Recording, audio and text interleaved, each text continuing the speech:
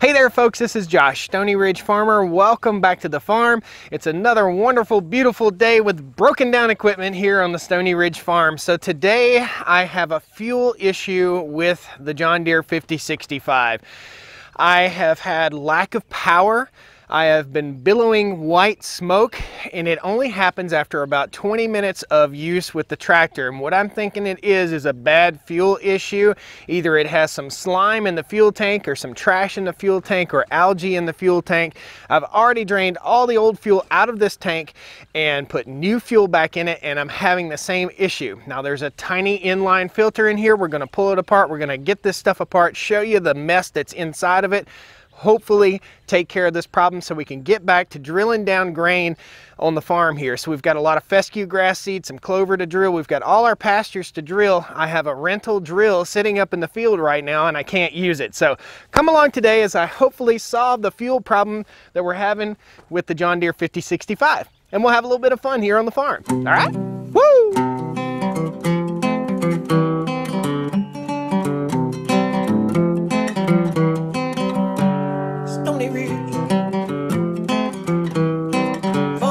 So first of all, guys, if this is your first time to the Stony Ridge Farm, welcome to the channel. Please don't forget to pound that like button, subscribe to the channel, and punch that little bell down there. It'll notify you when I post a new video here on the farm. Lots of stuff going on. We've got auto restorations. We're going to SEMA in a few weeks.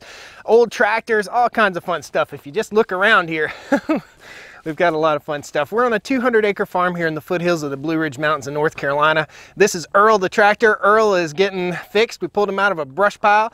That's the 240. And this is our John Deere 5065E. It's been a great tractor up until this point. It's got about 700 hours on it. I think it's a 2013 model.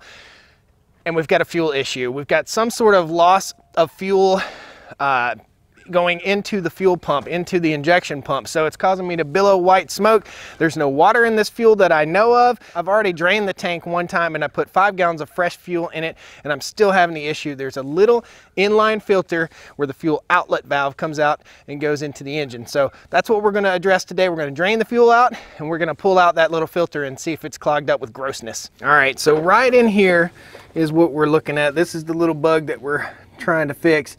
It's this valve right here, and that valve has to come off. So we'll disconnect the fuel lines and we'll unscrew that valve. It's gonna drip fuel, and we've got a bucket that'll go up underneath. Normally I keep all my tractors slap full of fuel, but I'm really happy I didn't have this one all the way full because we drained out about 7 gallons yesterday, and we're gonna have to drain out probably 4.5 gallons today.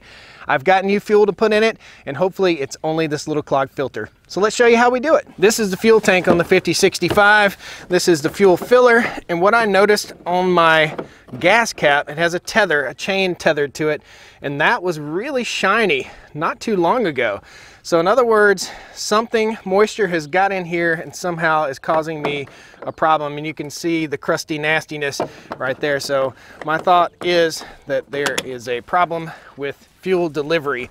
We've also already replaced our fuel filter right here, and we don't have any water in that fuel filter, I know for sure. So when you're having a problem like this with fuel delivery, or your tractor's bogging down and you can't quite figure it out, this tractor should be just fine. There shouldn't be any head gasket issues or anything. It's got 700 hours on it. I called my local John Deere place, and I called a couple other shops, and I asked them if they'd had any fuel issues lately, and they said yes, we've had a rash of fuel issues lately. So one of the gas stations around here that we buy our fuel, that all the local guys buy our off-road diesel, has a problem. We've got to call those gas stations when we get done here and ask them if they've had any problems reported to them, because my stepdad is having this trouble, I'm having this trouble, and I can imagine that a lot of other local farmers here are having the same trouble with this off-road diesel. Let's get busy. Big shout out to Northern Tool and Hydraulic. We've got a new clutch socket set right here. Awesome tool set. We'll be doing a Tool Tuesday review on this socket set, but if we need sockets, we got them right here. Big shout out to Northern Tool, Northern Hydraulic. We shop there all the time, and those guys reached out to us and gave us a great deal on this tool kit so we could show you, and we're actually going to give one away soon. So this is really tight quarters in here. It's really hard to film, but I've got a GoPro set up right here so we can show you guys when we disconnect this valve, and then we'll pull out that filter and show you. All right, get in here with a screwdriver, loosen up this hose clamp, slide that guy down, and we're gonna start leaking fuel as soon as I pull this off. So what I need to do is have a bucket up underneath here. And so you guys know I have a white bucket. I've just cleaned this bucket out and wiped it out really, really good so I can see if there's any trash that falls down into the bucket. That'll give me a definite direction to head, whether it's a bad fuel issue or whether it's an injection pump issue or what the heck it could be. Oh yeah, it's definitely a clogged up filter. I'm barely getting any dribble out of here. Let me show you. I'll grab the camera and bring it around. So my suspicions are correct. If you look down here, that should be just pouring fuel out of that valve right there. It should totally be pouring fuel out, and it's just barely dribbling out into the bucket. So it's clogged up, going in the bucket right down there. Pull this hose clamp down, I hope. Come on out of there, little buddy. Fairly tight quarters in here.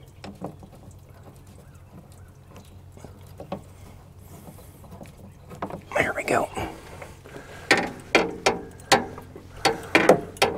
Okay. Now this guy should just twist right out.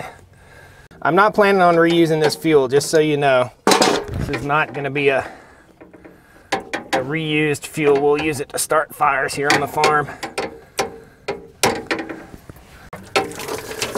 Ooh, baby.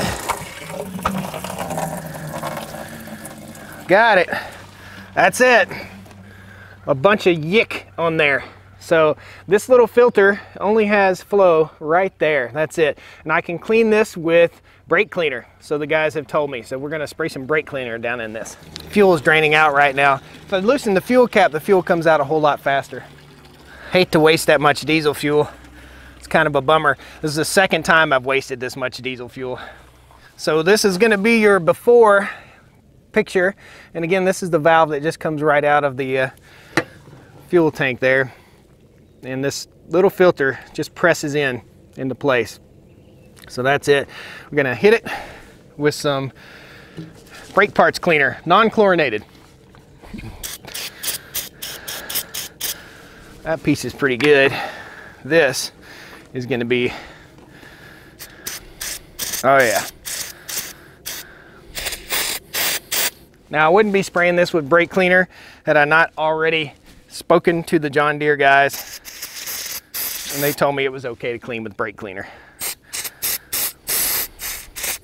I'm also inclined to put an inline filter on this to avoid this problem in the future. Whee! Man, that's some nasty, nasty, ookie-gookie stuff. Really need to replace this filter. I'll go ahead and get one from the John Deere place, but I don't have it right now. I've just got to get busy working on the grain drill. The guy that I rented the grain drill from has called me already today. Like, hey, you done yet, buddy? No, I'm not. So, all right, let's replace this, get it back in place.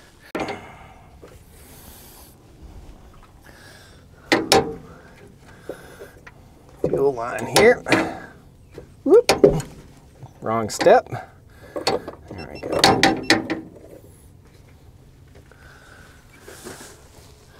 All right, we're gonna take you off tripod here and we're gonna show you what the fuel looked like. There's a little bit of trash in there, but I think most of that trash probably came right out of the bottom of the tank. I'm not so sure that I have an algae problem. I'll tell you something that happened probably about 6 months ago. I filled the tractor up and I left the cap off of the fuel tank on this tractor, and this may be the total cause of all this. However, my stepdad is having the same issue with a Massey Ferguson tractor of his and with a New Holland tractor. So this was in the shed. I left the cap off overnight. I'm not so sure that trash got in it from that. I think we've got a algae issue from fuel from a common source here in the local county. Let me show you what this looks like, and it's just got a little trash down in it. Hard to see down in that bucket, but you can see, all right, you see that little bit of trash down in there? That's what came out of the bottom of the fuel tank. So we're gonna put fuel back in this tractor. We're gonna get back to work, and I'll let you know if this is the solution to the problem. I don't know if any of you guys have ever had an issue like this. We changed the fuel filter, we changed the air filter, everything that we could possibly do. We drained the fuel tank, but the source was that little filter inline inside the tank. So I didn't know if everybody knew these 50-65, 50-55, and I think a 50-45 and a 50-75, I think all have a similar fuel system. So hopefully this helps you if you're having power issues with your John Deere tractor. All right, we're gonna put some fuel in it. I'm gonna run it and I'll let you know if it worked. Contact John Deere 5065E.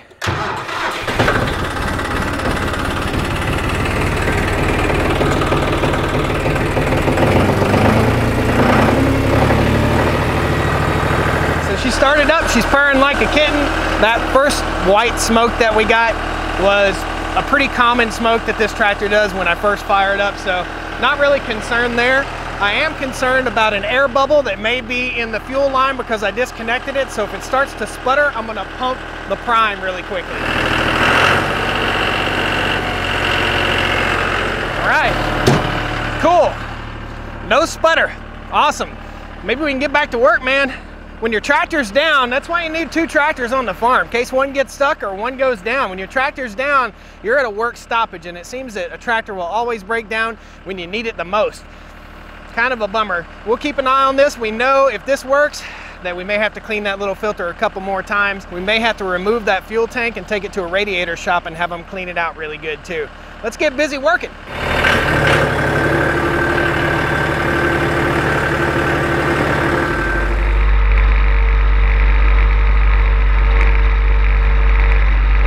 It worked.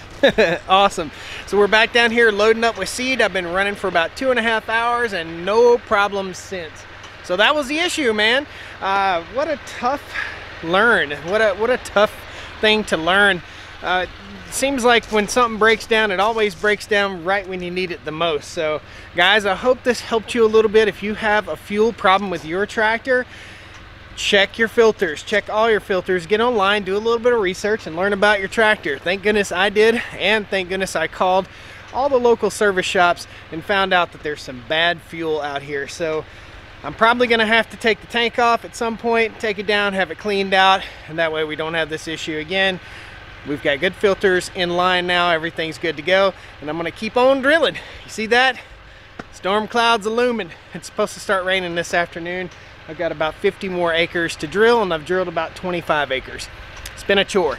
Guys, thanks a lot for joining me here on the Stoney Ridge. I appreciate you. Please pound that like button on your way out the door, subscribe to the channel, and follow us over on Facebook. You'll find a little bit more information, some extra pictures and stuff like that over on Facebook and Instagram. All right, see you next time on the Stoney Ridge. We'll come on down to the Stoney Ridge, bring your wife and bring your kids. We're living life here in